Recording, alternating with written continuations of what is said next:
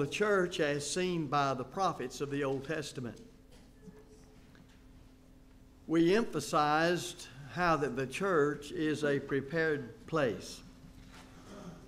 It was not an afterthought in God's mind because the Jews would not receive Christ as their king, and so God just sort of interjected it as a stopgap measure. We realized in the study of the terms referring to the institution of the redeemed that the church, the kingdom, the body of Christ, all are terms referring to the same institution. We need to understand that down through the years that the Bible covers, that is the happenings of the Bible, that God was preparing for the church to come into the world. And there's much said about Jesus Christ in prophecy in the Old Testament. But there is much said about the church that he said he would build in Matthew 16:18 in the Old Testament too. There are certain prophets that spoke concerning the Old Testament, or rather the church. And we started looking at those last week. I'll go back over the prophets that spoke. None of them that did the writing ever wrote until after the kingdom was divided. And we noted Joel last week as the first one that wrote about the church, but then there's Amos, Isaiah, Micah, Jeremiah, Daniel, Ezekiel, and Zechariah. The emphasis that Joel gave to his prophecies of the church was that it had to do with the church coming in the power of the Holy Spirit. Thus, Peter quoted about the events happening on the day of Pentecost, as Luke records in Acts 2 in Jerusalem, as this is that which was spoken by the prophet Joel. And Joel 2:28 is referenced. So emphasis I give here to the fact that the church is a very important institution. It is as important as Christ because it is his spiritual body, and it would not and could not exist without the Christ having done what he did. It figures as much into the scheme of the redemption of mankind as does Jesus Christ. In Paul's writing in Ephesians 4, when he says that there is one God and one Lord and one Spirit, he also says there's one body. In Ephesians 1:22 and 23 and Colossians 1 verse 18, he defines that one body to be the church. So we see as we look at the prophets and their work concerning the Messiah, we see their work also concerning the church. And when the scripture says this is that which was spoken by a prophet, and then the Holy Spirit is guiding the one to say this is that, then there is a divine commentary on the passage referenced, as was done by Peter in Acts chapter 2:16, concerning the prophecies that Joel made. And it shall come to pass, Joel 2:28, afterward, that I will pour out of my spirit on all flesh. Your sons and your daughters shall prophesy. Your old men shall dream dreams. Your young men shall see visions. And we read Acts 2 and see Luke's inspired account of the miraculous events that really signal to the people that God is doing all of this. And that the word these apostles are preaching is not from men, but from heaven. Because they were speaking, as Luke records, as the Spirit gave them utterance. Thus, as the ambassadors of the court of heaven to earth, Christ, via the Holy Spirit, delivered the apostles' doctrine. The church knew that because it continued steadfastly the apostles' doctrine, Acts 2:42. Now, why would they do that? Because they understood the way God was revealing the will of Christ to this earth so that man would know how to become Christians. Men would know in that church to which he added all those who were baptized for the remission of sins, Acts 2 verse 38, having first believed in Christ by the gospel being preached to them and repenting of their sins, that they would be able to live godly lives, that is, be faithful to Christ as the redeemed in his spiritual body, which is the church. So the Lord's church had been ushered in by an outpouring of the Holy Spirit. And in doing so, Joel's prophecy started to be fulfilled. There were a number of years without the completed revelation of the New Testament and it being written down that the church existed. How was it to live faithful to Christ, seeing that faith comes by hearing the Word of God, Romans 10:17, if it doesn't have the Word of God pertaining to the church written down so they can read it? Well, thus the miraculous element was in the church. And you have listed 9 miraculous gifts in 1 Corinthians chapter 12 that came through the laying on of the apostles' hands. And the apostles possessed all of them plus one. They could impose their hands on a member of the church and impart a miraculous gift to them. And when those miraculous gifts were used as God intended in a church without a completed New Testament, then they would have the wherewithal to be faithful as the New Testament was being revealed. So we then leave Joel and we come down then to Amos. He, of course, is another one of the we call minor prophets, remembering that minor means their works were shorter, and the major prophets being their works were longer. He was a prophet of the northern kingdom of Israel. His name means burden or burden bearer. And he prophesied at Bethel. In class this morning we noticed the location of Bethel on the map. And that was in about 775 BC. He was a prophet just after the time of Obadiah, Joel, and Jonah, and just before Hosea, Micah, and Isaiah. This man was a country prophet. In fact, many would consider him, if they had some formal education of that day, a country bumpkin. And he makes it clear that the only reason he's doing the work that he is doing is because God called me to do it. He gives you the idea in no uncertain terms. If it had been left up to me to do just what I do, I would have stayed down there in Tekoa, which is about 12.5 miles southeast of Jerusalem, and I would have dealt with the flocks and the herds. And it says he was a dresser, and I asked you to look this up, you probably forgot it. The King James spelling is sycamore tree. Well, that is called a sycamine tree. And it's a tree that favors, notice I say favor, one of these live oaks out here. Doesn't get that big, but it favors it. And it's got little figs all over it.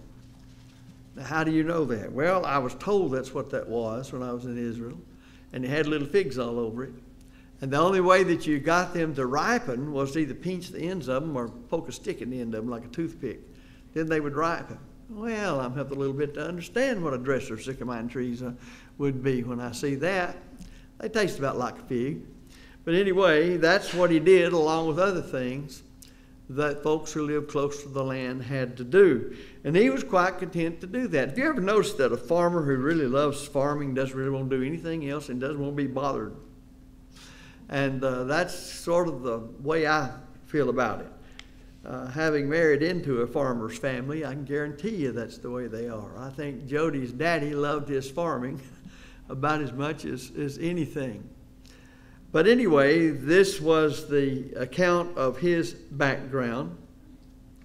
So he was a country prophet, and he was called to prophesy against Jeroboam, who was the king in Israel. And we might say, and prophesy he did. Sometimes we will say to young preachers, if you're going to really be a preacher like God wants you to be in the proclamation and defense of the gospel, do not stay long away from the prophets. Now, when you decide to preach like they preach, the message of truth that is the gospel today, you might as well be prepared to receive what they received also. But nevertheless, that's been characteristic of all those who were faithful to God, whether the Old or the New Testaments. Amos 9, verses 11 through 12. On that day I will raise up the tabernacle of David, which has fallen down, and repair its damages. I will raise up its ruins and rebuild it as in the days of old, that they may possess the remnant of Edom and all the Gentiles who are called by my name, says the Lord who does this thing. Well, we said something about the prophets, which we try to emphasize all the time, whether it's the New Testament or the Old Testament. They wrote in the culture and society in which they lived.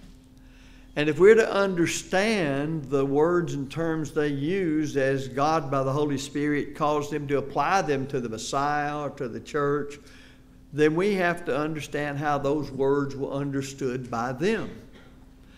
And so it is any time you're studying your Bible, it's a part of rightly dividing or handling aright the word of truth, 2 Timothy 2:15. Amos saw the church as the restored tabernacle of David. So here we see another picture of the Lord's church. He's preparing the people to understand it. We see the outpouring of the Spirit through Joel. That would characterize the coming of the church. And now we see the church is the restored tabernacle of David. Now the tabernacle, especially Moses' tabernacle, was a common object of reference in the days in which Amos lived.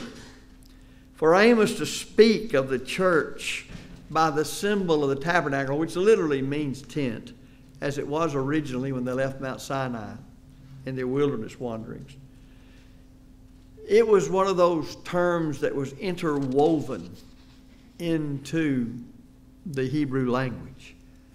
The case was that the tabernacle of David, as he said, which had been breached or broken down, was the united kingdom of Israel. It's interesting in taking note of Solomon, and Jeff referred to this some time ago. Solomon, as the scripture says, married many foreign wives. Now, foreign here doesn't just mean outside the country, though that covered them. But it also means foreign to the whole way of life of God's people. The law and conduct and so forth. And they had turned Solomon's heart away from God to the worshiping of idols. 1 Kings chapter 11, verses 3 and 4. And he had 700 wives, princes, and 300 porcupines. No, it doesn't say that. Concubines. I think you can say that they turned into porcupines. Besides that, you're getting sleepy and I need to do something to get your attention. And his wives turned away his heart. Now, that ought to say something to us, folks. Just think of what I said this morning. And his wives turned away his heart. For it was so, when Solomon was old, that his wives turned his heart after other gods. And his heart was not loyal to the Lord his God, as was the heart of his father David. Why, he was a great man. God had blessed him with wisdom because he asked for it, and then gave him also great wealth. And people came from far and wide to hear the wisdom of Solomon. As Queen of Sheba came, says, "The half has never yet been told," referring to his wisdom. So we turned that into a song, and the half has never yet been told. God warned Solomon that he would surely rend the kingdom from him. But Solomon, this very wise man, did not listen to God. So God raised up adversaries against Solomon to deter him from his idolatrous course. Well, Solomon continued in his insolence and his disobedience.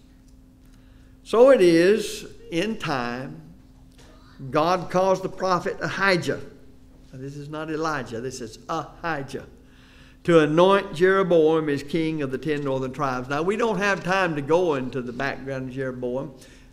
Jeff did that some in a sermon just recently. But it's very interesting to see how God, in his providential workings, was setting everything up to take care of matters, because Solomon did as he did, but he even provided for Jeroboam to be acceptable to him. And Jeroboam was just about the same as Solomon when it came to stubbornness to have his own way and do his own thing and to accrue all the power that he could get. the way men view success. Only Judah, which was the much larger of the tribes, and then the little tribe of Benjamin remained to form the southern kingdom of Judah. So, the prophet Amos saw the tabernacle of David raised up as in the days of old. The breaches thereof were closed. Division between Israel and Judah, in other words, was closed up. Now, in the Jewish mind, who could not see beyond the Messiah being a king greater than Solomon on an earthly throne, and that the people of Israel under the law would dominate the world, thus that was their view of the Messiah when Christ came, which was erroneous. When they saw things like this, they limited it strictly to the Jews. They were still doing that when Christ came. They were still doing that when he established the church. So it would take a great deal of work to get some things turned around, and no little persecution of the Lord's church. Further, Amos saw the restored nation as it proceeded to possess the remnant of Edom. You know, these all go back to the days of Esau, so there's a bloodline there that connects.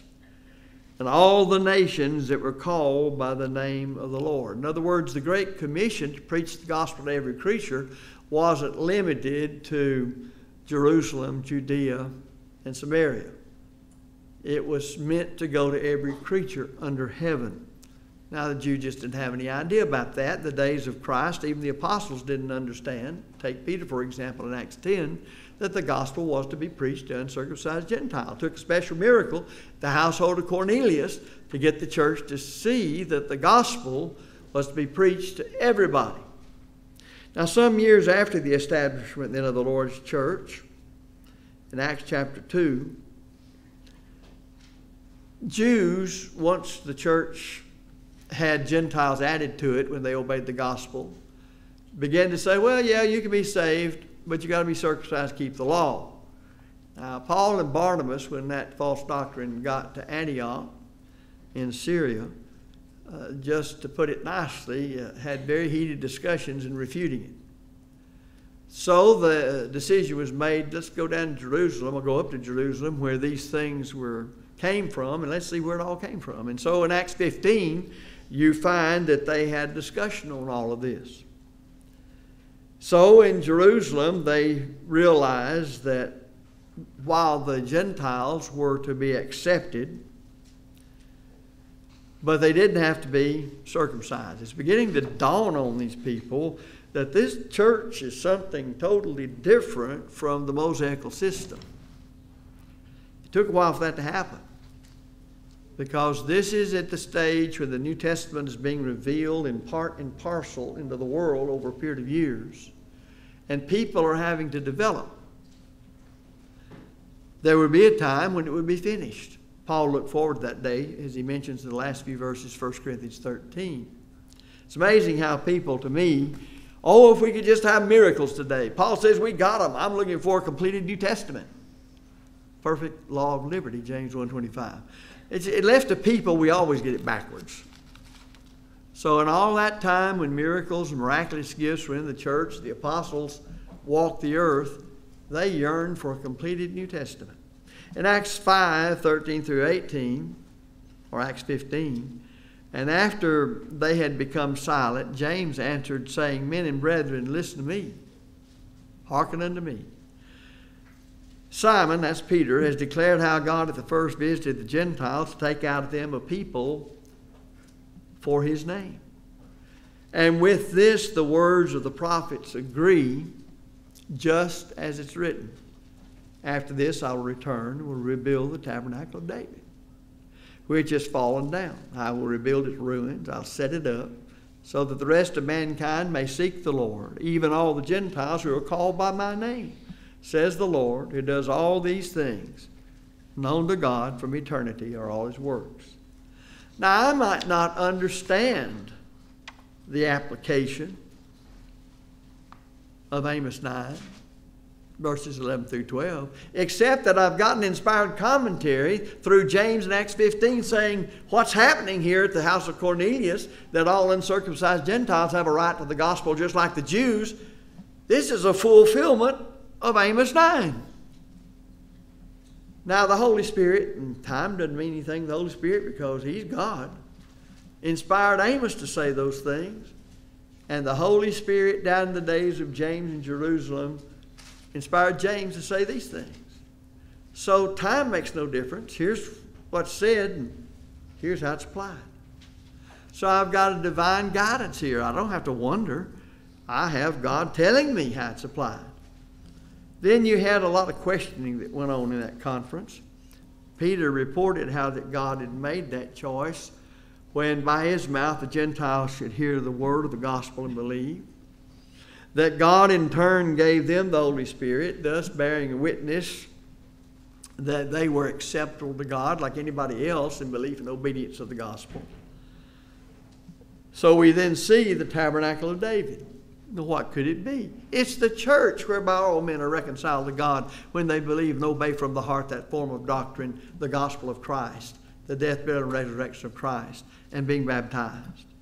All of this said over years to get us to understand the church is the spiritual body of Christ. This is how God's going to build up everything and put it all back together. It's not the United Nations.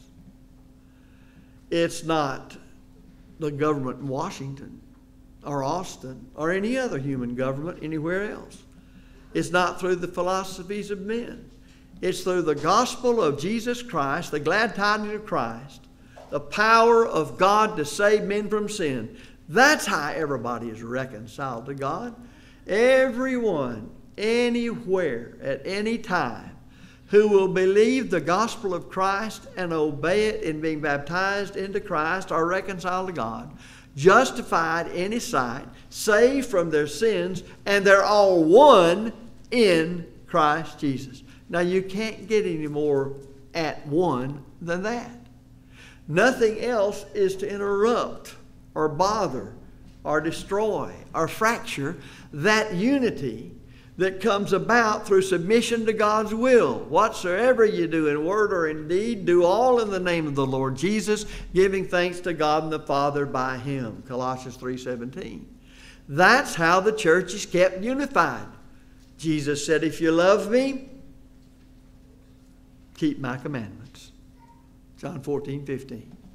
Those commandments, that authority is revealed in the New Testament and only in the New Testament. Yet it was all prepared for all through the days of the Old Testament, even as the prophets are saying. And we've just noticed Joel, and now we notice Amos.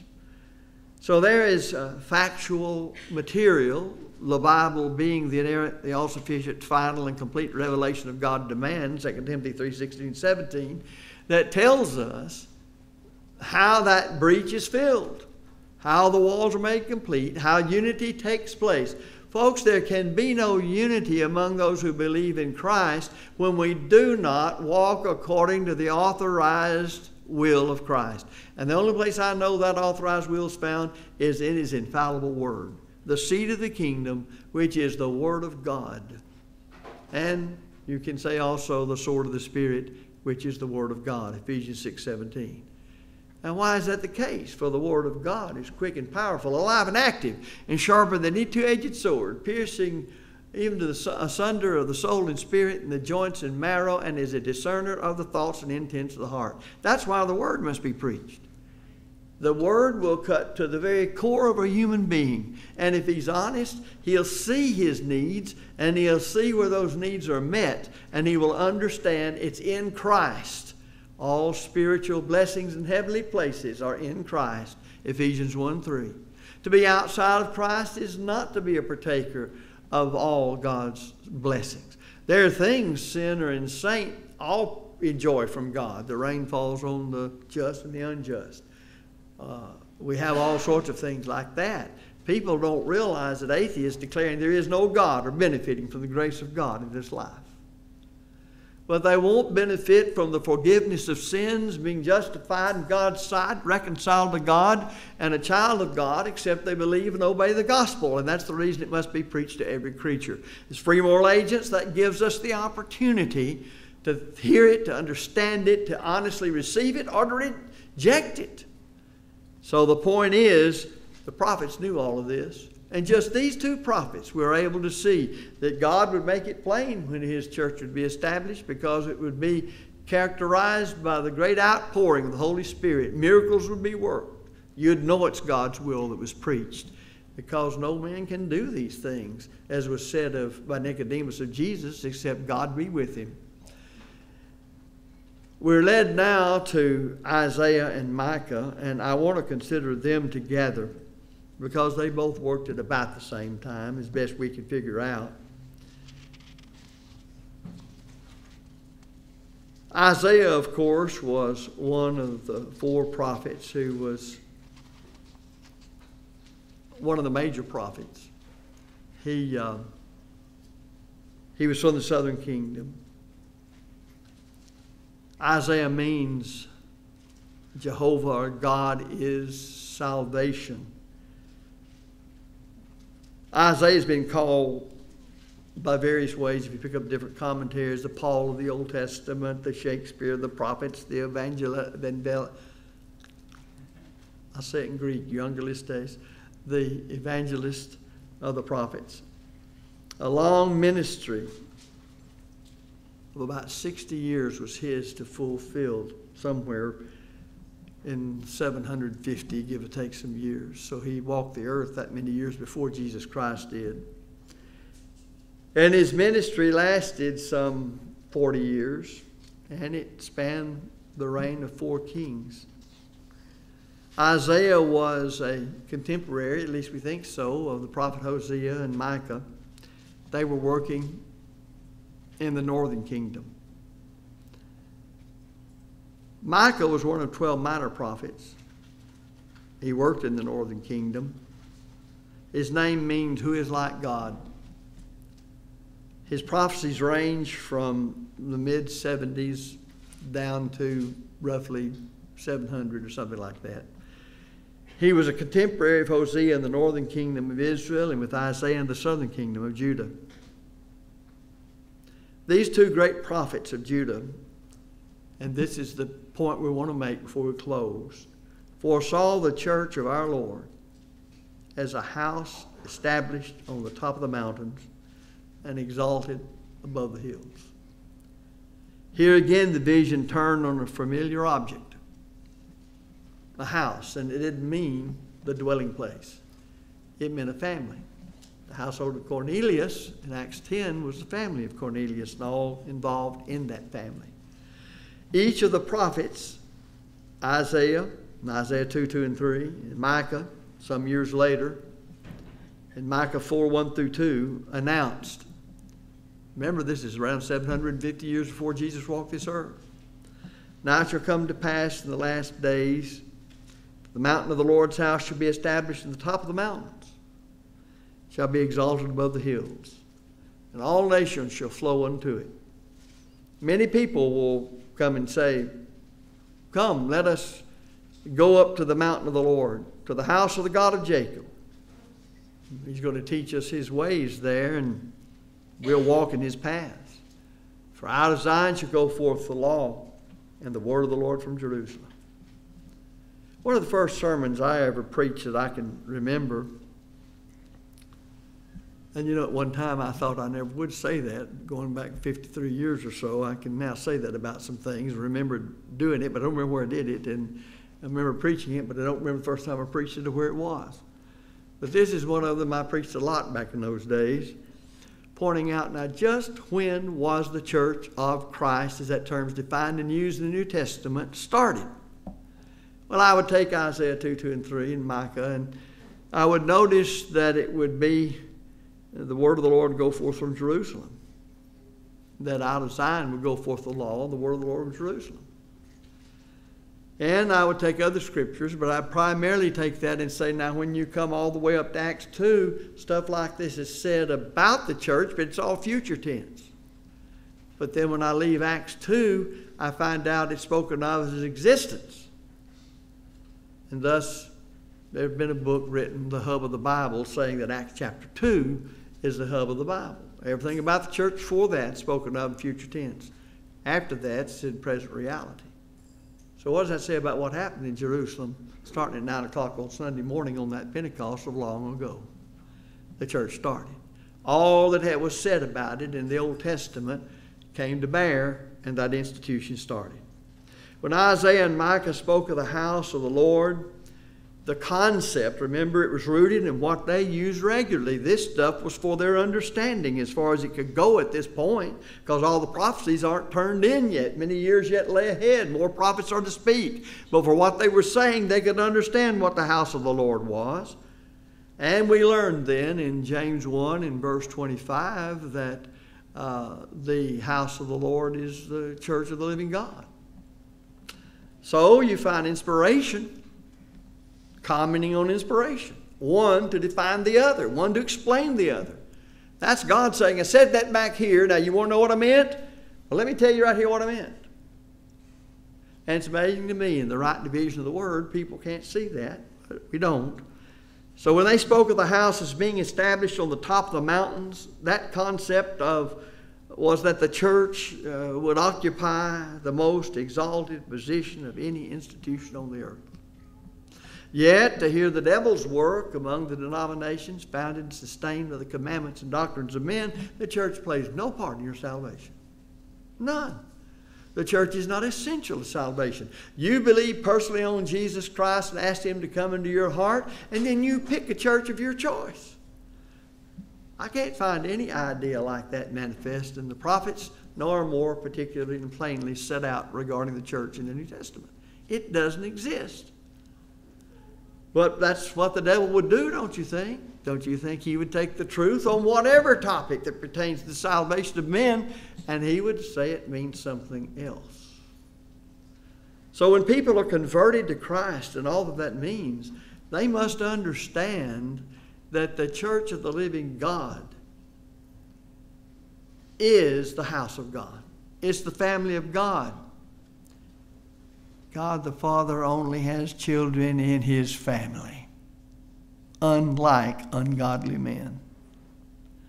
They are begotten by God through the Word, sown in the heart of men. And if they're honest and good hearts, Luke 8:15, they'll believe it. And they'll do whatever it requires of them in order to be saved from their sins by Jesus Christ. And when they're obedient to the gospel and being baptized, they're born of water and the Spirit into the family of God. You know, as far as I know, and I'll be a bit facetious here to make my point. When God created my spirit, He didn't say, pick which family on earth you want to be a child in. No, we didn't know anything about it. But when Mom and Daddy engaged in the law of procreation, God created David Brown's spirit, put it in the body, and I was born into that family. I was added to it. That's exactly how you get into the family of God. You're not saved and then you choose which family you want to get in. When you obey the gospel as it appears on the pages of your New Testament, and being baptized into Christ, you're born of water and the Spirit. The Spirit tells you plainly what Jesus said one must do in order to be saved. And thus, when you comply with it, you're born of water and the Spirit, and the Lord adds you to the church, Acts 2 and verse 47. And in that church, all who've done likewise, your brothers and sisters in the family of God, you organize like the New Testament said you're to organize. You worship like the New Testament says you're to worship. You live your daily lives like the Lord through the New Testament teaches you to live as a child of God. And someday all of God's singers will get home, and there won't be a one of them there, since the church has been established, that's accountable to God that didn't get there through the family of God, the church. The house of God, which is the church of the living God, the pillar and ground of the truth. 1 Timothy 3:15. I think I misquoted the passage a while ago on that. But 1 Timothy 3 and verse 15.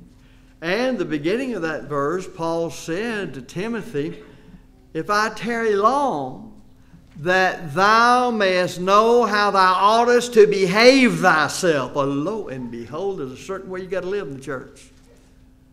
How to behave thyself in the house of God, which is the church of the living God, the pillar and ground of the truth. So it is that the prophets saw this, and they spoke of how all nations would flow to it. The concept was that a steady stream of men and women, whether Jews or Gentiles, would flow into the house of God, which is the church of the living God. When they spoke of how that many people shall come and say, come and let us go to the mountain of the Lord, the concept was that the church would be characterized by a zealous evangelistic program. Each one who was saved by the gospel taught to them would be anxious to teach that gospel to someone else who's lost.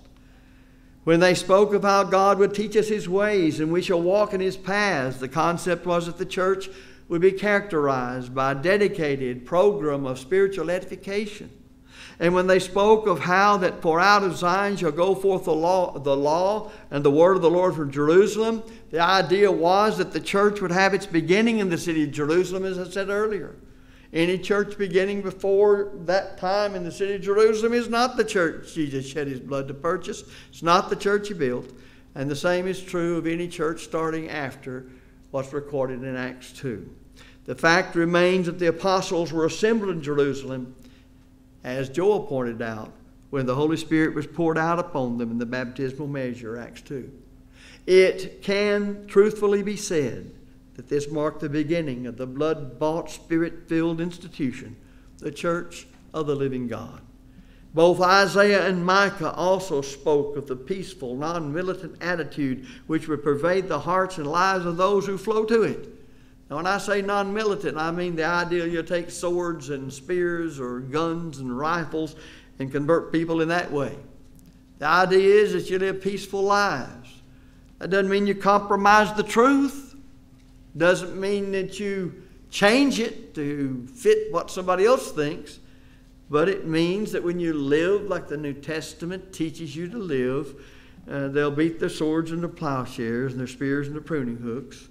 Nation shall not lift up a sword against nation, neither shall they learn war anymore. It won't be like Israel of old that had to fight carnally for its existence, but it'll be a peaceful institution ruled by the Prince of Peace, the King over His kingdom, the church. Isaiah also saw how that within God's house He would give a memorial. He would give an everlasting name, Isaiah 56:5. Even to them I will give in my house and within my walls a place and a name, better than that of sons and daughters. I will give them an everlasting name. They shall not be cut off. Sounds like a place I'd like to be.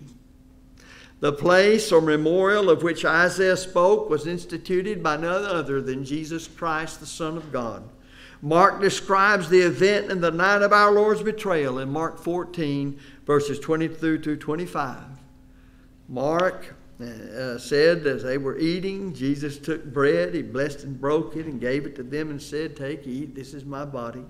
Then He took the cup. When He had given thanks, He gave it to them, and they all drank of it. He said to them, this is my blood of the new covenant, which is shed for many for the remission of sins. Surely I say to you, I will no longer drink of the fruit of the vine until that day when I'll take of it in my Father's kingdom. Now they were observing the Lord's Supper as is recorded in Acts 20 and verse 7.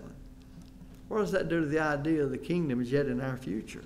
For the Lord said, I won't do this again until I drink it with you in the Father's kingdom. But they were drinking of it and partaking of it in the first century in the church. Which means then the church is the kingdom and the kingdom is the church. And there is no kingdom yet ahead of us to be established on this earth. Isaiah also saw that it would be a weekly observance of that memorial. In Isaiah 63:23, and it shall come to pass that from one new moon to another, and from one Sabbath to another. Now that's once each week, or between one Sabbath and another Sabbath. All flesh, that's Jews and Gentiles, shall come to worship before me, says the Lord.